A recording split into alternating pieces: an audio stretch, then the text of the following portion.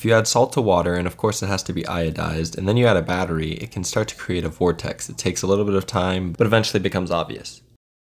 Just kidding, this trend is completely fake. This is what it actually looks like, and it's just put in reverse. However, if you do want to make your own vortex generator, you just need two 2-liter soda bottles. You need to drill a hole in each of the caps and tape it together so that it's sealed, and then you give it a good shake and you're good to go.